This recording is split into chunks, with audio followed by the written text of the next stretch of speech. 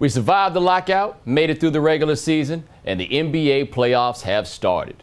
Just like the last time we had a lockout-shortened season, the San Antonio Spurs are on top of the West. That year, they won the World Championship. Will that happen this year? Well, let's see what's changed between 1999 and 2012. Oh, 1999 is also the year that Prince re-released 1999 with 7 different remixes that to this day I've never heard.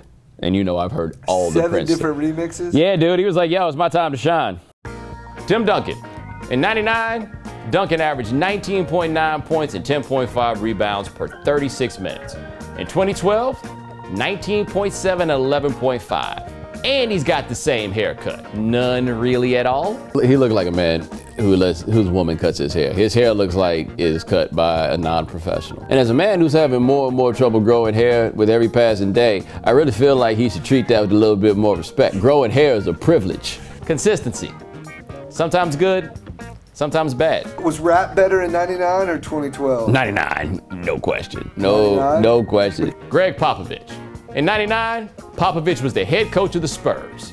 In 2012, Popovich is the head coach of the Spurs and looks exactly the same. That's the silver lining on that cloud that is early gray. Quimini had come out in September 98, so it was still running strong. Juvenile High, that whole thing started getting big. There's the rise of Cash Money. It was the beginning of what gave us Lil Wayne. 400 Degrees, Juvenile. It's a fantastic record. Flesh of my flesh, blood of my blood. That's a really angry, disturbing record. Dr. Dre, 2001. That's the one. Sean Elliott. After the 99 championship, Elliott was the recipient of a kidney transplant. Have you ever listened to Sean Elliott on the broadcast? No, is he on the Spurs? Dude, they say we like it must have been on a memo. There's like, we have to. In 12, he's returning the favor to the universe while giving his heart and soul on the mic as the single biggest homer on the NBA League Pass. When you get the League Pass, right, you're a special kind of consumer. And you, like, this is just part of the color of it all. Yes, that is saying a lot. But when you're an actual network, man, you can't be piping Sean Elliott and Tommy Heinsohn into people's houses. You know, you ever notice that? Like when you watch the national broadcast, they out there telestrating and showing you plays and what happened here. They ain't doing none of that on the local broadcast. In 2012, the Spurs are led by Frenchman Tony Parker. In 99, the point guard was Avery Johnson, who also speaks French. You know, he's from New Orleans. Oh yeah, I speak a little bit of French too. I mean, that's when it was still relevant to talk about an album because you still went out and bought CDs. Dude, I ain't out there. I ain't got no time to be listening to these children's mixtapes, man. I ain't got time for that. Tony Parker's looking at you like, what part of France did you say you were from? And then Avery's looking at him like, you say you French, why is your name Tony? No, I'll tell you this right now, I guarantee you, them cats from New Orleans be like, I speak a little bit of French.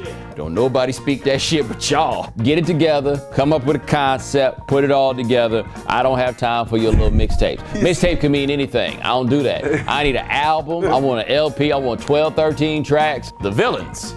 In the 99 finals, the Spurs took on the Knicks and the biggest villain in the NBA, Latrell Sprewell. If things go well, the Spurs may get to beat the biggest villain in the league in 2012, LeBron James, who, as far as we know, never yoked his coach up by the throat. Just don't make villains like they used to. I personally don't have time to be sifting through all this stuff that nobody had the heart to tell you not to put out.